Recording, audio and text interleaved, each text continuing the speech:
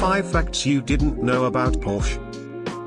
1. Ferdinand Porsche developed Lohner-Porsche, the world's first electric vehicle in 1900, without having formal engineering education.